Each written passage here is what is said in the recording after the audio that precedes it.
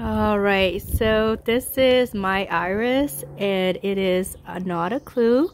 This is a space ager, because instead of having a beard, it has a horn sticking out.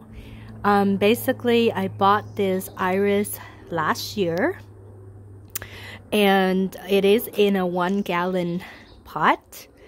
As you can see here, I planted it very shallow and it has 2 increases. So this one is the main stalk and it's blooming. So by July, I will be able to take this out and plant it directly in the ground, because it's called Not a Clue.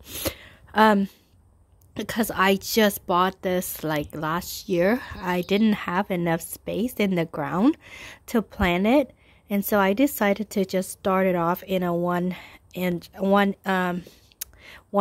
pot.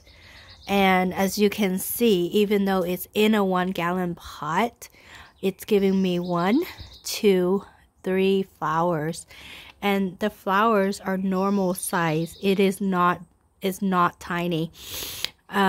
It's very, very, very pretty. The this is the horn right here. It's considered as a space ager, which is the beard has a little bit of a horn in it.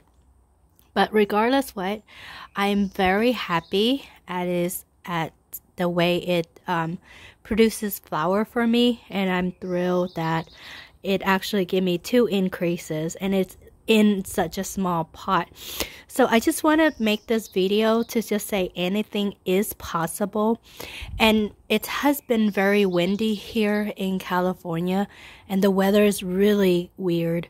I don't know if you hear it in my voice, but I'm still kind of sick. So I've been coughing, running nose, a lot of pollen or whatnot, but I'm just getting over recovering from whatever I have. It is not COVID, but I do really appreciate all the comments, all the messages, and all of the inbox messaging that I receive from everyone. I do really appreciate it very much. I also did promise to send out the purple and the yellow irises, but I have not been able to do so since I've been trying to recover from my my illness. And so yeah, I am so thrilled. This is so beautiful. What do you think?